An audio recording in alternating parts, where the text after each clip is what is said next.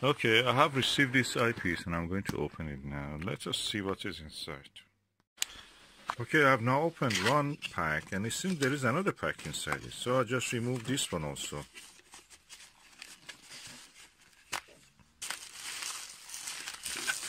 Let me do it with 2 hands.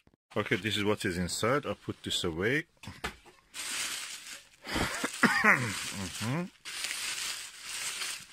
Well packed. Oh, quite large. What is this? This is a large eyepiece. Look at this.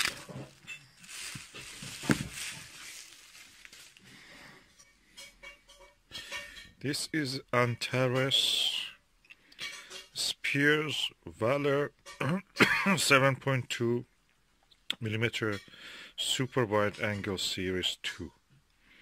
It's quite large, not very heavy, but quite large.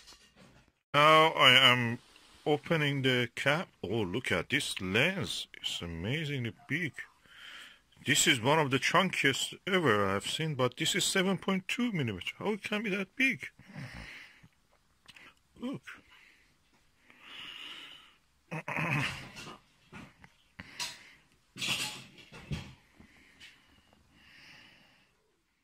Turn on the flash and you can look at this in more detail. It's 82 degrees.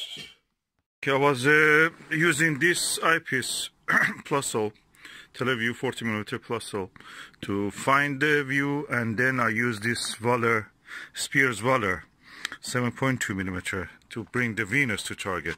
I never saw Venus in the gibbous phase like that clear. It's 7.2mm and it's amazingly clear.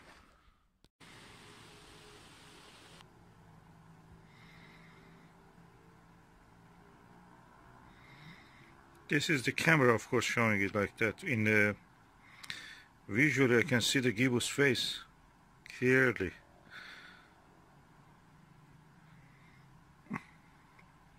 This is one of the best eyepieces I have.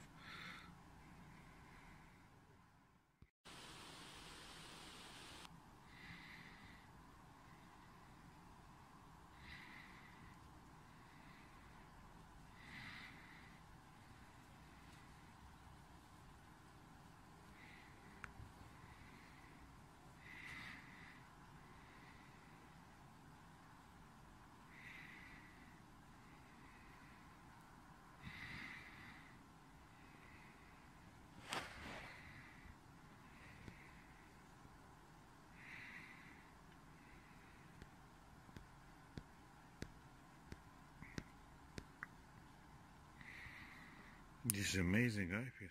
This is the Nagler original, or tape 1, 7mm. Teleview 7mm Nagler original or tape 1.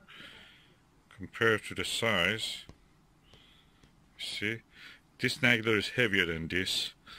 And I'm now going to compare the image quality. With the Nagler, you can see false color, mostly red, chromatic aberration on Venus. With this Speers-Waler, no chromatic aberration, pure white.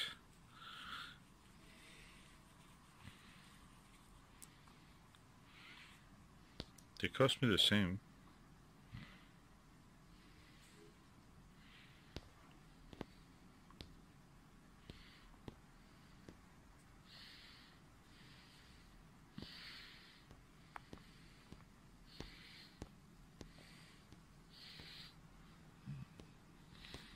So I'm using with the Skywatcher ATED Pro Series.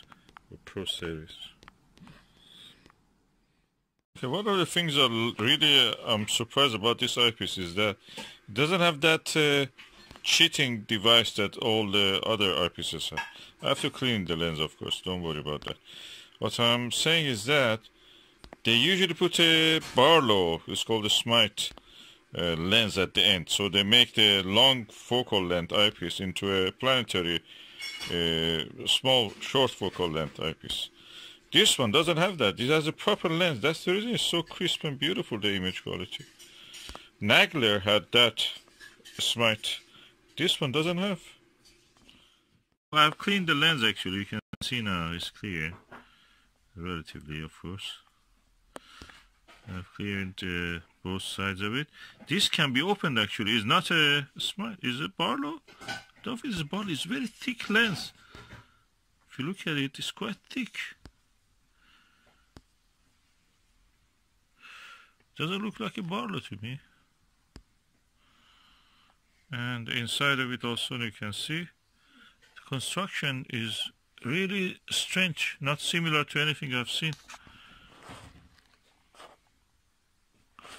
And the size of this lens, nothing like that I've seen in any eyepiece. Some reviews, I don't know, in the Cloudy Nights or probably Cloudy Nights or the other one, which is the Stargazer's Lounge. They were moaning, some people, that there's dust in it. I didn't see any dust, I just cleaned it. And they say that it rattles. Okay, I'm checking it, doesn't rattle at all. So the lens is in its place. So none of these problems exist in the one that I have. Okay, this is the comparison between the anti-OS Speers-Waler 7.2mm wide angle, 82 degrees eyepiece. This is a Teleview Nagler 7mm original or tape 1. This is the TMB optical 2 super wide angle 7mm, that's 68 degrees. And this is the Airflow 50mm Siberia, just for comparison. And these are the sizes you can see here. And in the 7mm range, in my opinion, this comes first. Then the Skywatcher comes second, and Nagler comes third. Having used all of them. Nagler has a very short eye relief. This one, because of the good eye relief, comes first after the Speers-Walers.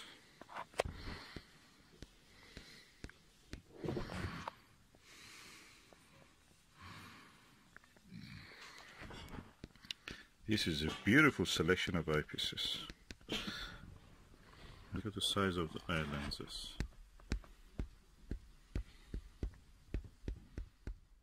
This Airflow 50mm Siberia Russian eyepiece is a 2-inch eyepiece, just to compare the size. The Speers-Waler is bigger than that even, and that's a 2-inch eyepiece. And comparing it with this, and the image quality of it is superb.